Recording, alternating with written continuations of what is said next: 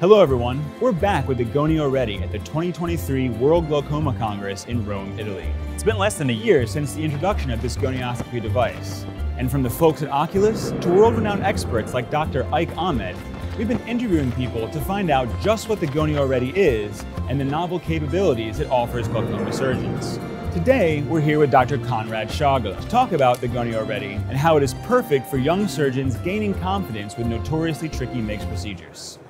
So thanks for joining us, Dr. Schargel. My pleasure, my pleasure. So you were one of the first people to get your hands on, or actually I should say maybe no hands, on the Gonio Ready. So initially, what were your first impressions? You know, every time that you have a new device or they ask you to try something, you are concerned about, even if you had experience, you are concerned about, okay, how is this gonna go? It was shocking at the beginning until we set everything, until we feel comfortable, but it was great. The feeling was great. What really shocked you in the beginning, just when you first started using it? I am used to work with one lens in one hand, and that lens do the support of the eye, pushing the eye, sometimes push too much. That is one of the main inconveniences, and doing the surgery with the other hand. But when I'm doing the surgery with the other hand, sometimes I need an additional step, and that additional step means I have to undo everything again. So do that additional step and go back with my lens and all the surgical technique. With this one, a surgeon have another hand. You know, it's like you work with the right one, but the left one, it's not gonna be useless, only supporting the lens. It's gonna be doing something else. You know, your hospital, King Khaled Eye Specialist Hospital, Correct, is a very famous teaching hospital. And you yourself lead a group of young glaucoma surgeons. So what makes MIGS in particular tricky for a new surgeon? What it makes the life easy on this Gonio Ready is that you are training them on seeing how the things should be seen, the clarity, the right pressure. So if they learn how you must see it, it's gonna be even easier to go to another technique like using a handheld. As a teacher, I'm also looking from an auxiliary view, and I have almost the same view that they have. So it's easier for me to direct them how they should move the other hand, put the eye in position. It's a lot easier. If you start surgeons, young surgeons, or maybe less experienced surgeons, or surgeons that are maybe new to MIGS with the Gonio Ready, what does that do for them in the future? There are many different MIGS. Some of these MIGS are easier. Some other needs more skills, but all of them has one thing in common. And the thing in common is that they need a perfect view of the angle. This is gonna make the road a lot easier for all the MIGS, especially for the MIGS that are requires more skillful, for the new, less experienced surgeons. Yes. Now, I know that Oculus also asked you for some feedback from some of your younger surgeons. So what kind of feedback were they giving you, and what were you relaying to Oculus? Well, one of the first things that they realize is that they are not worried about the compression that they were doing with the previous lens. So they don't have folds. They don't have a corneal opacity. The cornea is always keeping in the same shape. That is something that is due to the pressure of the Gonio Ready. Young surgeons are gonna get used to a perfect view, and then they know what kind of view they have to look for it. The only thing I was a little bit concerned, but then when you get familiar with it, is precisely that silicone bar that makes the pressure. It's precisely the right pressure over the eye. So I believe that those are the two key points: clarity of the optics and the right pressure, and the possibility of using the second hand as the best thing that this device has.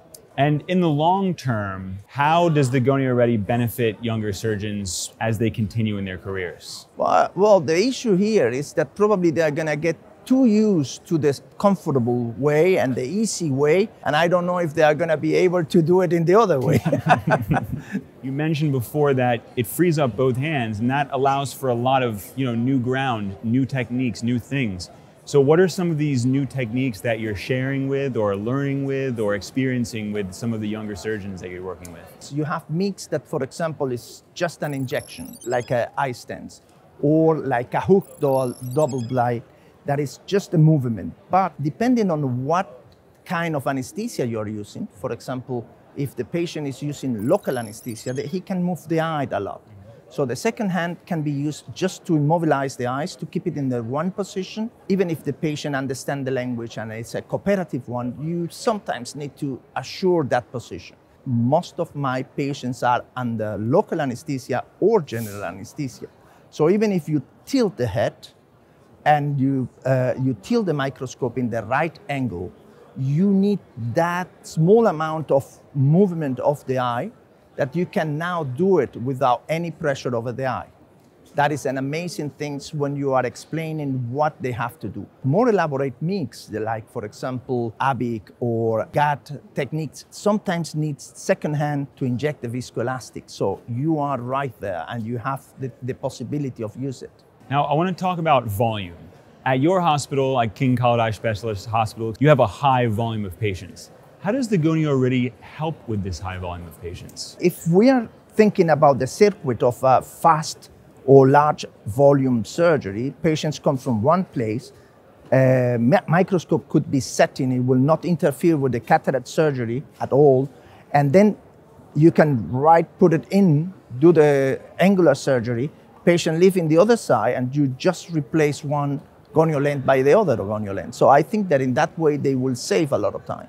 So I want to move now to angle closure, because I think in Saudi Arabia you have quite a few angle closure patients. With angle closure and related procedures, how is the gonio Ready good for those? Angle closure are not going to be the right surgeries for MIGS. Okay. You need that open angle, could be a primary or secondary, but there are some angle closure that are appositional. It means when the lens is pushing everything forward, the iris gets in contact with the cornea. That kind of eyes could be suitable for angular surgery.